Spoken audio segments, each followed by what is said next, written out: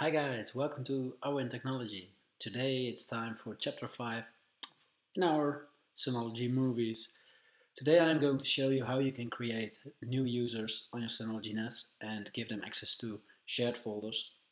Okay, I've opened my control panel of the Synology NAS, as you can see. First we need to click here at the main menu and go to control panel.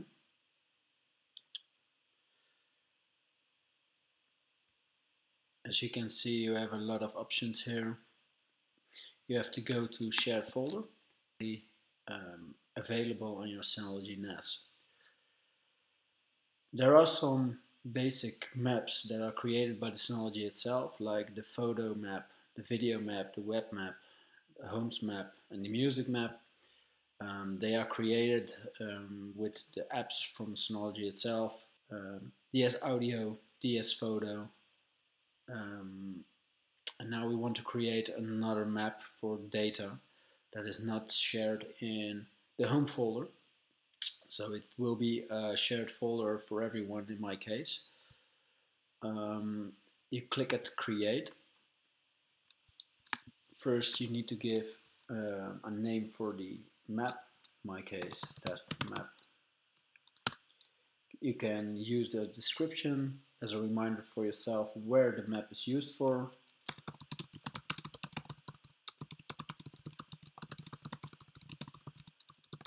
If you have multiple volumes, it's important to select the correct volume. Most of you guys will perhaps have maximum of 2 volumes, one for data and one for backup. In my case, I only have 1 volume as I am backupping my Synology NAS to another NAS, as I've shown you in chapter 4. So I will keep this at volume 1. You have the possibility to hide this share folder in My Network Places. This is similar to the dollar symbol used in Windows. It will hide the map. You can only see it if you know what the path is. You can also select hide subfolders and files from users without permission. In this case, your users will not see the map if they don't have permissions to look inside the map. I can imagine that there are also enabled the recycle bin. This makes it easier to restore files that are deleted. This has a con.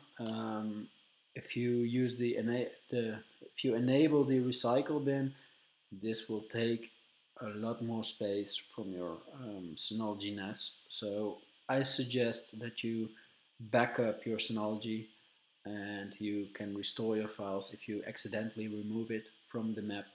And well, actually backup is always needed, so I cannot imagine why you would do this. It's easy, yes, but how many times will it happen? I think not so much if you have some well-teached users on your NAS. It's also possible to encrypt this shared folder. In that case you need an encryption key to view the folder. As you can see, it says file indexing. In that case, you can use the index protocol from the Synology NAS itself. In the most cases, I will not use it.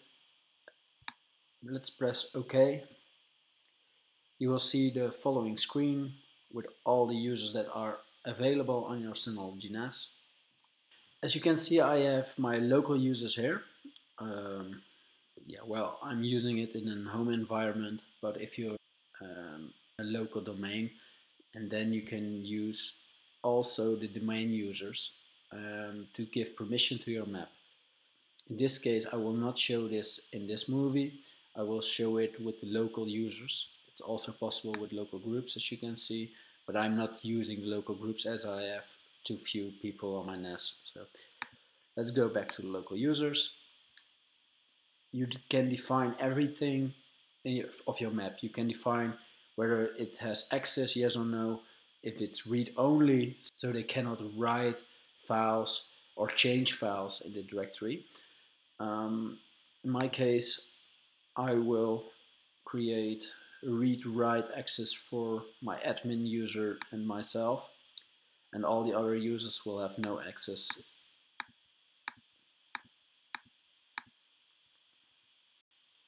There are also advanced options and Nfs permissions.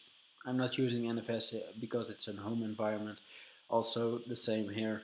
If you're using a domain and you're using it in a business environment, I can imagine that Nfs will be nice, but it will be too complicated for most of the people that are watching this video. So if we press OK, the map will be created and all the users that I have given permission to this map can use the map from now. In my case, this will be the admin user and my Irwin account. So thank you guys for watching. I hope you can share your files now on your Synology NAS. If you have any questions, please put it below. And if you like my movie or dislike my movie, please use the thumbs to give me some feedback on this video. Thank you very much for watching. Please subscribe to my channel. See you guys later. Bye bye.